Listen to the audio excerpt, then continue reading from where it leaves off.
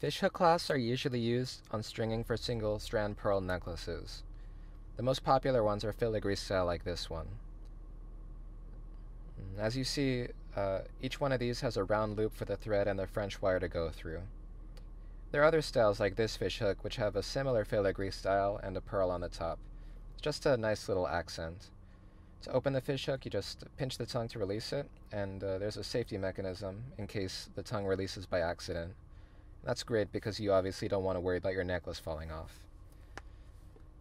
I'm just going to show the finished pearl stringing here with the pearls knotted one by one.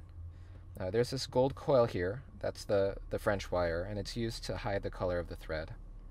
It's not part of the clasp, but you can get French wire and other stringing supplies separately.